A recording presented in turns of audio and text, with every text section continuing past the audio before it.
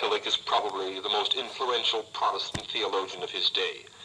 He has been one of the most creative and effective architects of the new Protestantism which developed in America after World War II.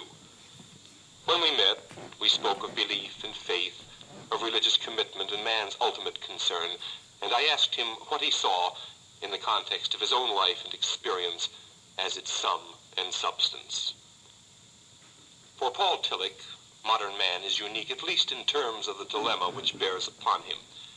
And what is involved is at once so basic and pervasive that to resolve it calls for nothing less than the complete re-examination of everything that has come in our time to be accepted as important and meaningful for human values. More specifically, for Paul Tillich, this has meant reconsidering and restating Christian doctrine.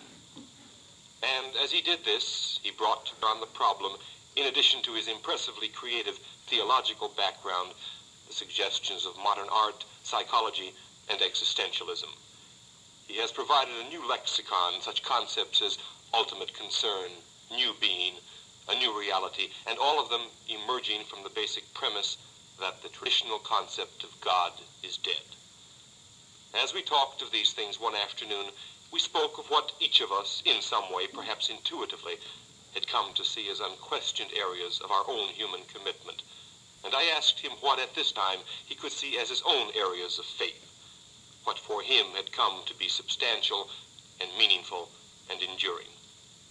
Now you understand this is quite a question to bring together in a few minutes the sum and substance of one's life.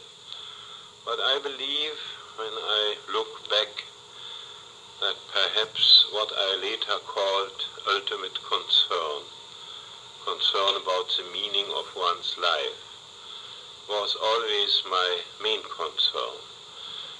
But this main concern did not lead to a particular and definitive commitment, because I was open to many elements in experience and many sides of our life.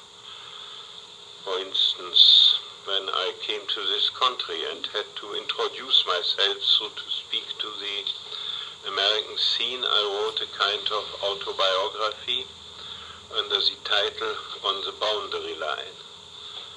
And in this title I described the boundary lines on which I used to live, not on the one side exclusively, not on the other side exclusively, but on the boundary line between them.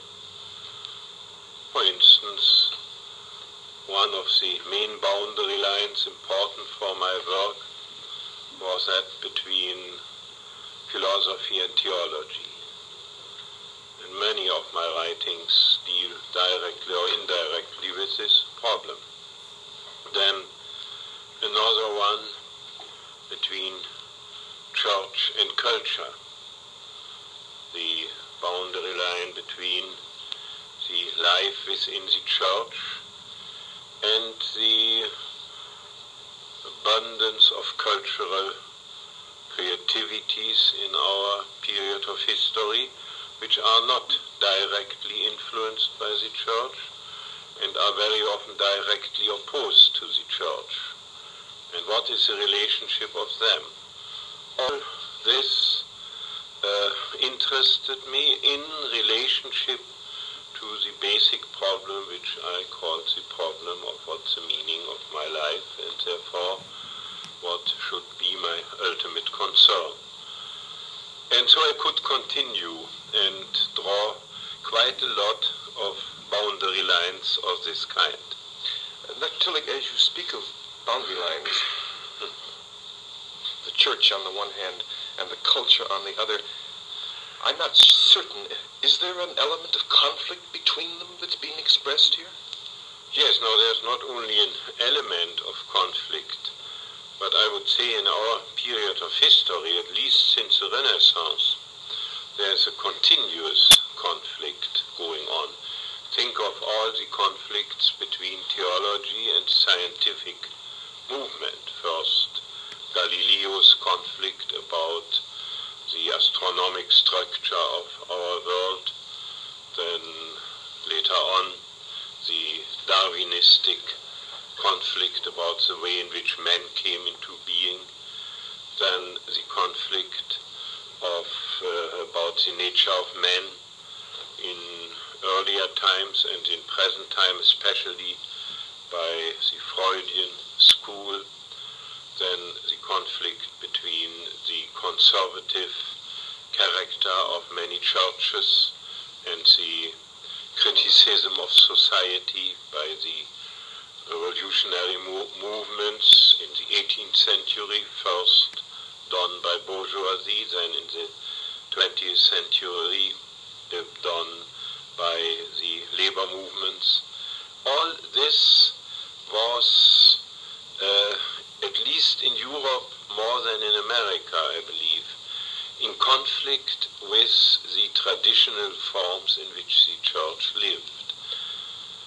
And yet people in the church, and people in art, and people in science are trying to make statements about their universe, are they not? Why should there be this disparity? Yes, now I am very glad that you say they make statements about the meaning of their lives. They do it in all these realms, of course, and no human being is actually what one calls, with a very poor word, atheistic. Every human being has an ultimate concern. Not everybody calls it God, not even the Buddhists calls it God, but everybody knows it is a religion. And so I would say that they do it, they have their expressions of what the meaning of their life is, and they are committed to it. They are even often willing to sacrifice most of their life or their whole life to it, if necessary. And for this reason I would call them religions, or with a more technical word, quasi-religions. The churches should have understood this, but they didn't. They mostly continued in their traditional forms of life and didn't ask the question, is our message, the way we are giving it now, still relevant for these people?